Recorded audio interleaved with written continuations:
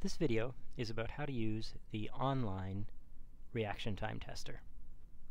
First of all, you'll notice there are three different modes: anticipated events, random events, and synchronized. So we'll do random events. You'll notice when you choose a mode, then this little dialog pops up that tells you. So we're testing random event reaction time. This reaction time tester is modeled on the InLab reaction time tester in that there are three spaces here with a green background. You notice there's a start button and a stop button. So first of all, we're doing random events. So what will happen is when we press start, after a random amount of time, all three of these will be filled in red.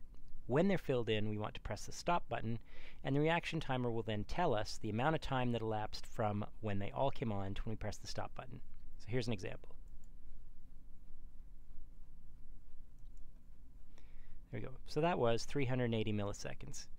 You notice it's probably best if after you press the start button you move your mouse over the stop button so that you're ready to press the stop button as soon as it stops. So here we'll do another example. And that was 652 milliseconds, sorry. Now, one other thing that I'll point out is you notice there's two stop buttons. There's a stop press and a stop release.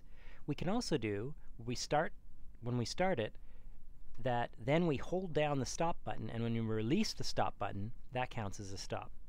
So here's an example of that.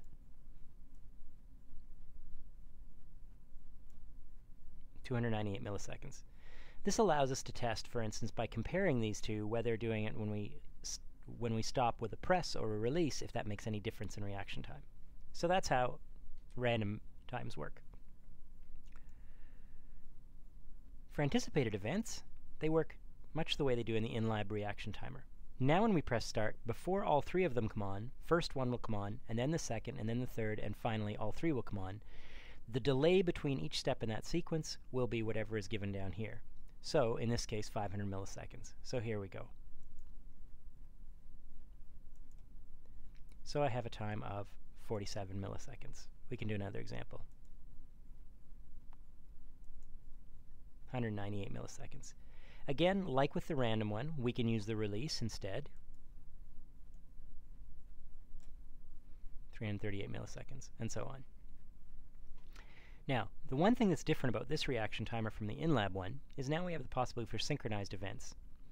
In this case, you use the keyboard to go through the sequence, and the start and the stop use the mouse. So here we go for an example. So when I press start, nothing happens, but now I can press a key. Each time I press a key, it moves a step in the sequence, and so I have a time of 263 milliseconds. So if one person is pressing the keys to go through the sequence and the other person is using the mouse, then you can find how well these two people can synchronize with each other. That's how the reaction timer works.